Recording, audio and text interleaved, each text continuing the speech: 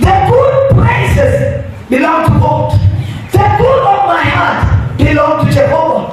Sikia, Yesu aliposema mpende Bwana kwa moyo wako wote, it means you keep the best of your heart.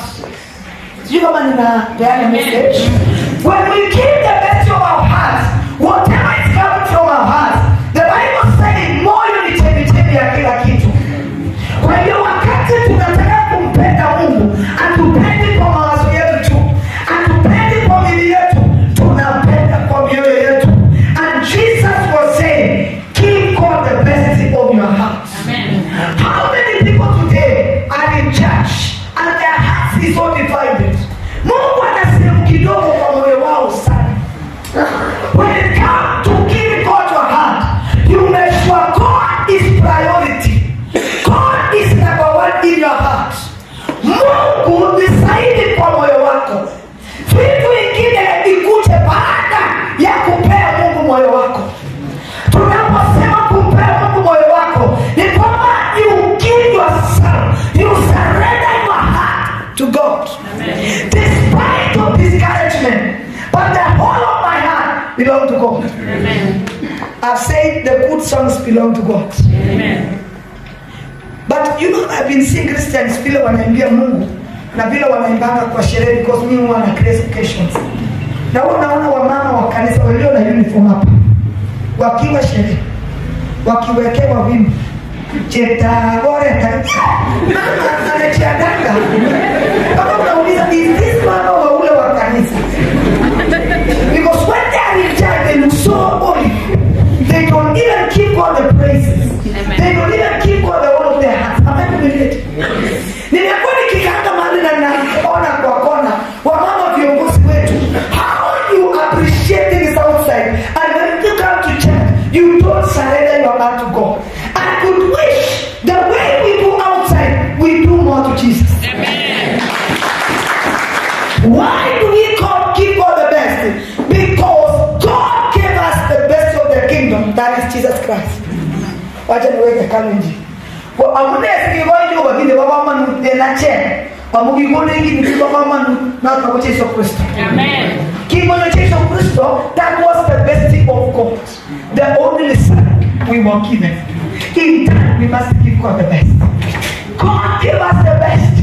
We must in turn give God the best of our hearts. Somebody say amen. Amen. Na mtu Yesu akasema, na kwa roho yako yote, na kwa akili zako zote, na kwa nguvu zako zote. Sema amen. Amen. The whole of your heart, the whole of moyo ni kwa Kiingereza mugule guys. Amen. Sabona? Roho ni nini? Sabona is? Na nguvu ni? Himate. Yesu akajibu vizuri. Ingawa waandishi walitaka kumshikia Yesu kwa, lakini bado Yesu alisema, the best thing you can do in this world is to give the whole of your heart. Pea moyo wako Mungu. Sema amen. Pea moyo yako yote Yesu. Amen. Hallelujah. Na ya tatu akasema, umpende kwa akili zako zote na kwa nguvu zako zote.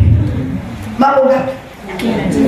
When you are giving God the best, as I'm beginning to preach, give God the best of your heart. Praise the Lord. Amen. Give God the best of you. Sijui kama nimeongea. Amen. When the Bible is saying give God the best of your mind, akili zako zote, wakati unapowaza, kumbuka kitu ya kwanza unaweka mbele ni Mungu. You give God the best of your mind. Give God the best of your strength. How many times we give God the leftovers of our strength? Leftovers ni ile mabaki ya nguvu zetu. Wakristo tunafanya kazi kubwa, na ikifika hata kuomba, mtu anaomba dakika moja, bado baba yetu kwa hudhuria na kulala. Hata wakati ya kumpea Mungu hata nguvu zake. When we are strong with our work, but when we are so down and so weak, that is when we remember we need to read the Bible. I want to cancel today that we need to keep God the best of our strength. Amen. When we are fresh is when we pray. When we are not tired is when we remember to read the Bible. Hallelujah. Amen.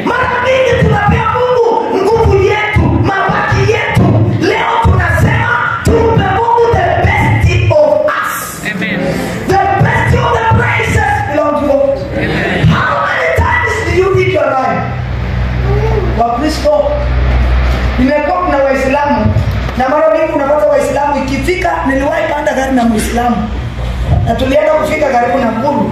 Nilipofika wakati yao ya kusali, alisimamisha gari. Aliposimamisha gari akaenda kando na kuswali, na alipomaliza sisi wawili tu atabaliwa na gari tuende. Alipomaliza akaingia gari. Wakristo wote hakuna mtu aliomba. Yeye alimaliza akaingia gari na kwa heshima tukaondoka na safari. Mimi niko hapo kama pastor. Out of 24 hours I don't have my time to communicate to God. I realize some of us Christians, we are not serious with our Christianity. We are so serious in our offices. We are so serious in our work that every day we want to profit. But when it comes to things of God, we do it by the way. That is why somebody can come to church at 12. Na hana shida. Lakini kasi yake atafika saa 2. Mtu ataingia kanisa saa 5. Na hana shida. Hana shida kama anashtuka. Tena nauliza, wamama wameiba? Ndio bana. Bana, ni nani? Ikifika mambo ya Mungu, ninataka kukufunza leo ukuwe serious kidogo. Kidogo. Siyasema uko serious, ongeza kidogo. Fanyeni. Nina mama nikazirikia wewe.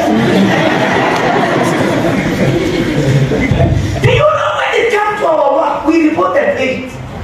Mwalimu hawa yukumbuka. When it comes to our job, we are so serious and we don't want nonsense. But when it comes to the things of God, it can be done how? That is my child, not you.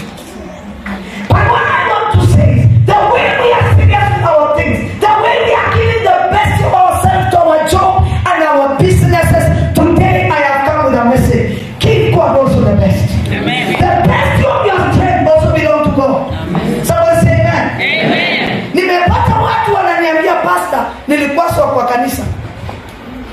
Na sikuji kanisa. Nikawauliza na umewahi kwaswa kwa kazi? Anasema mara mingi sana.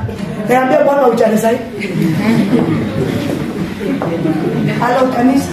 Mara ngapi unachokoswa kwa hiyo kazi? Na hata kuimba mchinga, lakini unasema siwezi kuacha kazi, niko na watoto form 3 na form 2. Aseme ile watasema nitarudi kazi. But when it comes to church, kwasa huyo mtu mmoja. Pio. Atasema makanisa iko mingi. Hapo tena hii, kianyone kanisa, oso, atapchimunya kanisa. Hapa waka, muibwa, mimi bagi man, na wakati uko kazini uweze resign kwa kazi. Why if you come out here it's so cheap to leave the church? Then God is not serious. Amen. Excuse me. Yes. How serious are you with the things of God? Mungu anaweza kwaswa kazini lakini hawaachi kazi. Lakini waacha kwaswa kanisa.